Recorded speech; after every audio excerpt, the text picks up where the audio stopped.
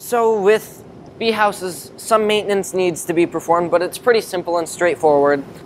We need to make sure we perform maintenance so that we don't contribute to disease spread with our bees. And with a bee house like this, all you have to do after you see a tube has been excavated, and we'll talk a little bit about that later, is pull the tube out and put a new tube in.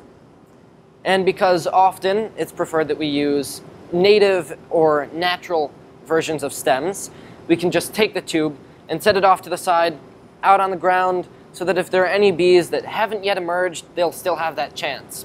And then because it's all natural, it's just fine being out in nature. And that's really the simple, quick, and easy way to perform maintenance on a house like this. And then also, say the wood starts breaking down over time, you might just want to replace the box. Over with the basic bee house, it's a little more because you can't just remove tubes. So what I like to do is I take a pipe cleaner. Here I have a bunch of different fun colors, but I'll pick yellow. And you're going to want to take a little bit of a diluted bleach solution, and that's going to be half a cup of bleach to a gallon of water. And then spray a little bit inside and take the pipe cleaner and just brush it inside to help clean out any debris. And because the pipe cleaners are flexible, you'll be able to get down inside of the holes, the different sizes.